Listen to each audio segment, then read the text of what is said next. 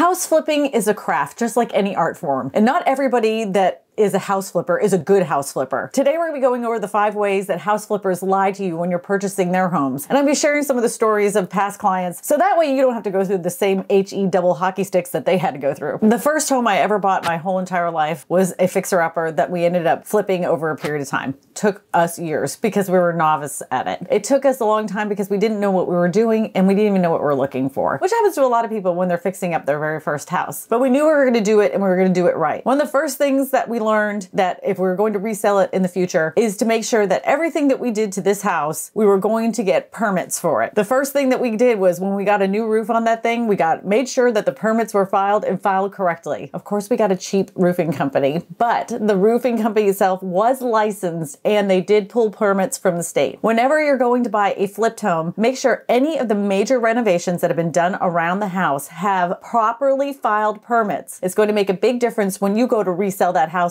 after you've lived in it for a few years. This is also going to include things like your air conditioning unit, your hot water heater, and any added structures that have been added to the home itself. I just recently found a Reddit post from someone that is buying a flipped home, and they said that the addition that they are getting is done in shoddy work. Let me share this with you. I'm under contract to buy a house that was recently converted from a duplex to a single family dwelling with an extension on the back. The main part of the house was well done, but the flippers did a very sloppy, incomplete job. We're about to submit a repair request credit for about $27,000.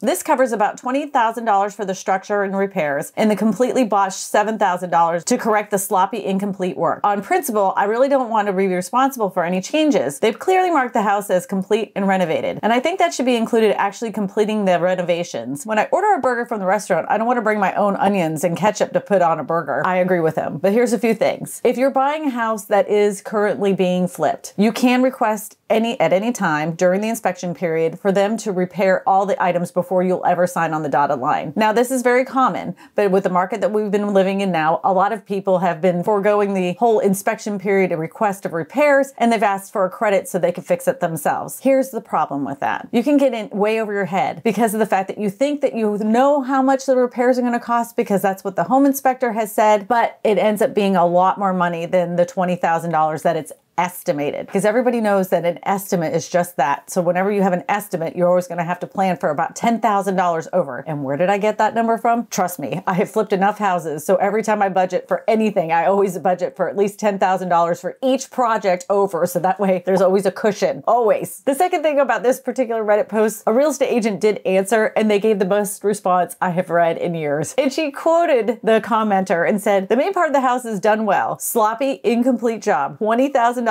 for structural repair. They have completely botched." Read that out loud. What she means by that is the buyers already know that the house is in bad shape for the parts that the house was been flipped on. Who knows what's going to happen after they move in? So it's just one of those things. You already see it with your own eyes. You already know there's going to be problems. Is this necessarily something you have to buy right now? It might behoove you to buy your own renovation home and renovate it yourself and do it the way that you want to do it. And that way you know it's done right. All right, this is a warning story.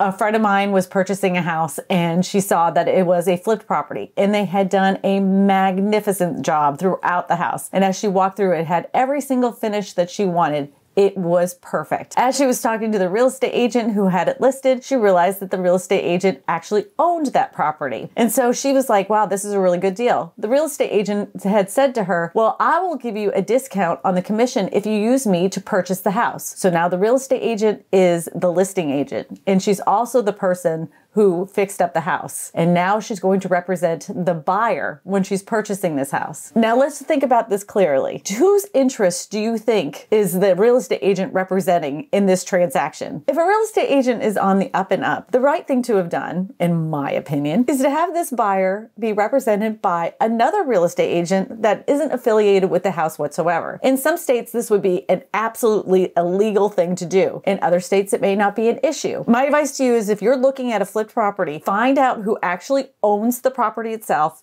Find out if the real estate agent that's selling the house owns that house. Here in Louisiana, they actually even have to say owner agent. And always get your own representation when purchasing a house, whether it be a flipped property or not. You want to be represented and represented fairly so you can get the best deal possible. In a lot of cases, that may not be the listing agent. I never do dual agency. I think it's a big giant no-no and a red flag for you as a buyer if they're insistent that they would be the dual agent. And who knows, you could have gotten better representation and a better deal if you worked with another agent that had nothing to do with the project in the first place. It may sound like it's a great idea at first because you're going to save money on commission, but it might cost you thousands in the long run. Now, I know you're thinking, well, that's a liability and they could get legally, sued for this. It could cost you a lot just to have a bunch of legal fees to get this real estate agent in trouble if they did anything wrong in the transaction. And I'm not saying all real estate agents are bad. And I'm not saying all real estate agents would represent you unfairly. In most cases, you do not want the listing agent to represent you because who knows whose side they're playing on. Are they playing more on the listing side or more on the buyer side?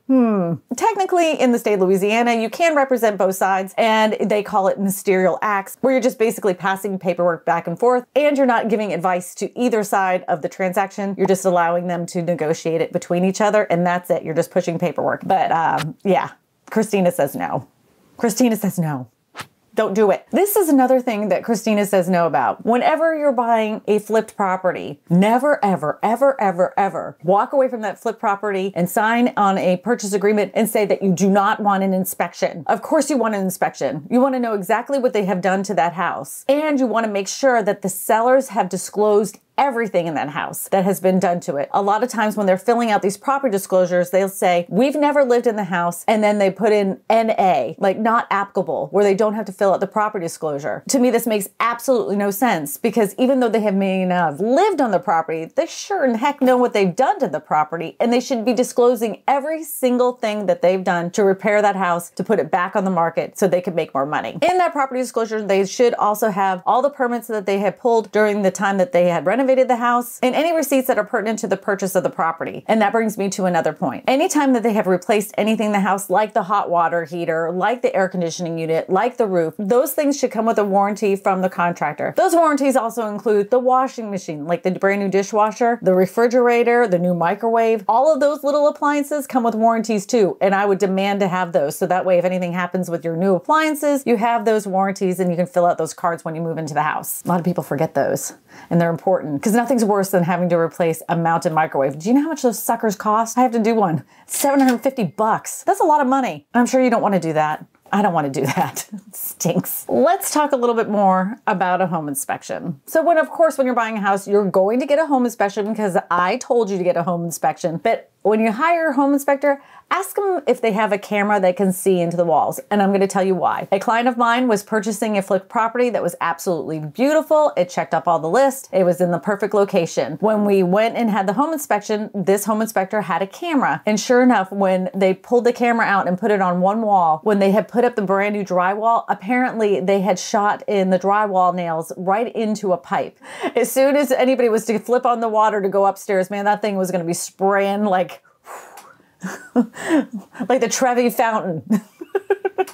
And it was one of those things like, oh my gosh, have they not had the water on all this time? How did they not know this? Of course, they did make the repairs and everything was fine in the end. But if we hadn't had a home inspection, we would have never known that. Another inspection that you may want to consider is you may want to have somebody come in and check out the plumbing. And I'm going to show you why. My wife and I bought a home this past October. A few days after we moved in, we had severe plumbing issues where none of the toilets flushed and the shower drains backed up. We had a few different plumbers come out. Roto-Rooter said that we needed to replace the main sewer line. We got a few other opinions, and another plumber said we needed to replace the lines and had major clogs. We had them snake the line and clear us out, and they said the clogs were due to the home not being used for several months, which is pretty common. So we got it cleared out, and we finished moving out of our apartment and into our home. About a week later, we had an explosion of sewage in our first floor bathroom and had an emergency water removal come out and clean it up. And ended up having Roto-Rooter replace our sewer line, and it cost about $10,000. $1,000. Plumbing issues are no joke, and a home inspector can only do so much. He's just basically making sure that everything in the house is operational, but he doesn't like taking the hose and the camera down into the lines to make sure that they're really good. Whenever you're buying a flip home, have an individual inspector look at the sewage. Another individual inspector I want you to hire is an electrician. You want to make sure that all that wiring that they've done to replace throughout the house is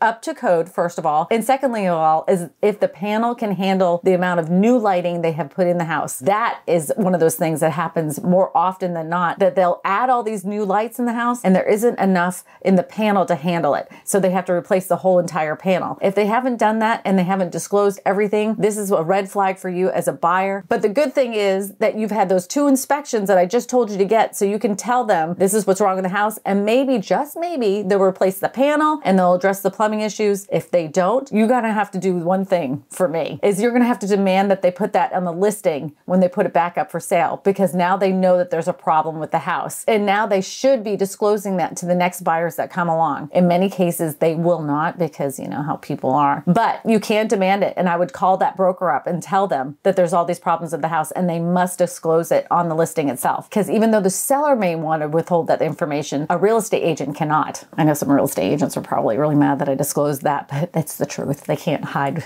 information about a house if they know something.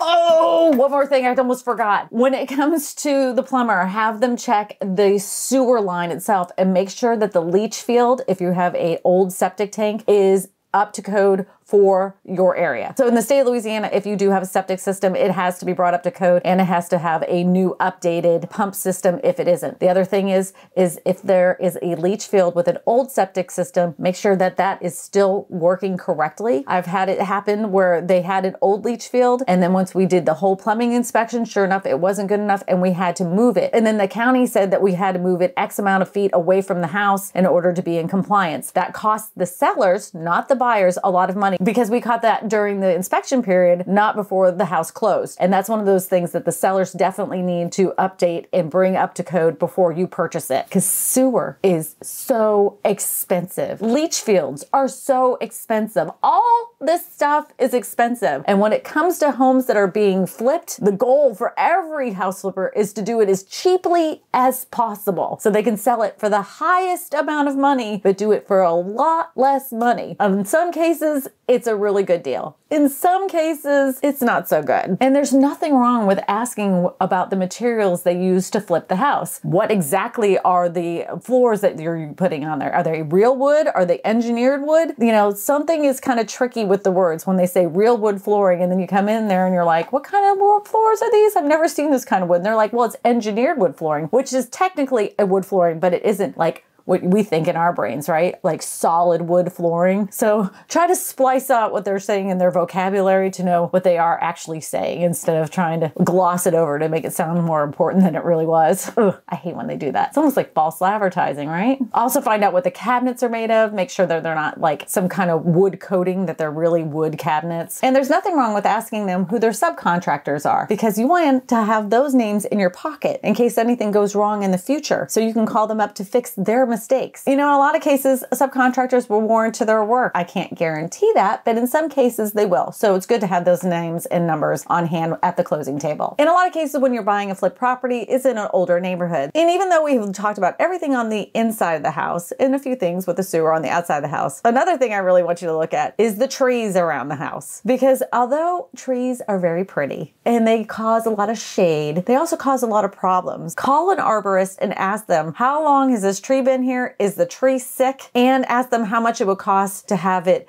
you know, trimmed up and edged up and aerated, so that way wind can pass through quickly, because you don't want to have a big storm come through like a hurricane and the air not be able to go through those branches evenly, so that way the tree doesn't fall onto your house. If you have an arborist that takes care of those trees, you'd be surprised how many trees can stay in place if they were taken care of. I can guarantee you most house flippers are not going to call an arborist to make sure that that tree is healthy. That's something you're going to want to do, especially if you're buying an older home. That arborist can also tell you how good the root system is and how far that they think think that the roots have gone underneath the house itself. So that way you know if there's a foundation issue or you're going to have a foundation issue in the future. That is also something that can come up in an inspection report. But again, when the inspector goes through, he'll just say there is evidence of a foundation problem. They're not going to tell you how much it will cost. Call a foundation engineer to come in and look at the foundation itself and send that report over to the sellers and have them fix it, because foundation repairs can be as little as $500, but it can cost tens of thousands of dollars. And if you're buying their house, that's something that they should fix. Even if you don't buy their house, that's something they need to know and they need to disclose to the next home buyers. Oh, here's another thing too. I want you to find out how much they purchased that flip for, and then kind of run a tally of how much you think all the repairs cost. Please put in consideration the manpower and hours that it goes into putting a house back together, but kind of budget it out and see what their bottom line is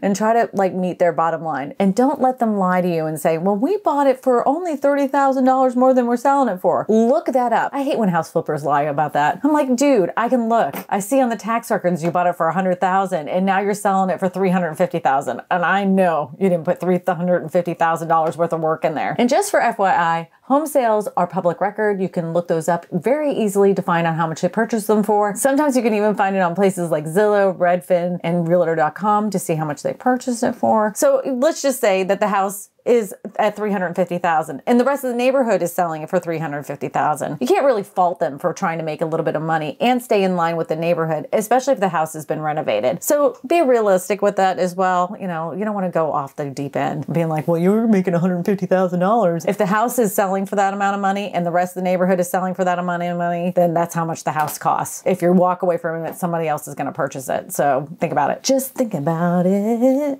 One more thing I just thought about while I was recording, and I was thinking about this because I need you to know this. So a client of mine purchased a house and they really liked the paint color in the house, and they asked if they would leave some paint behind. Well, the thing is that the house flippers have been flipping hundreds of houses, and all they did was they took all the paint that they had used in all of their construction projects and dumped it into one big bucket and mixed it up and put it on the walls. There was no extra paint for them to do touch-ups throughout the house. And they've gone to 3 different places to try to get the right color paint to match up there with their walls. And it doesn't exist. They cannot get it color matched to save their life. So know when they're flipping a house, ask for a little touch-up kit. If they don't have it, you could have the same issue as my friend who purchased the house. And it is such a pretty color. It just doesn't exist. Even the computers can't match it up. The sheen is even weird. When I bought my first house, I knew it was a fixer-upper. I didn't know the word flip at that time, but that's exactly what we did to it. And it actually ended up turning out really cute. And the new home buyers had a really great house. But it was because I did some things for those home buyers. 1, I kept all the permits. 2, I kept all the warranties. 3, anything that had ever been done to that house, I mean, down to changing a light bulb, I disclosed everything. So by the time that they purchased the house, they knew that they felt very secure with their flipped home. And that's what I want for you too. So make sure you follow everything that I told you to do if you're thinking about buying a flipped home, especially the inspection. I can't drive that in even harder. Inspections, inspections, inspections. And watch this video right here to know how home builders lie to you. My name is Kristina Smallhorn, your real estate whisperer, and I tell you all this because good real estate information matters.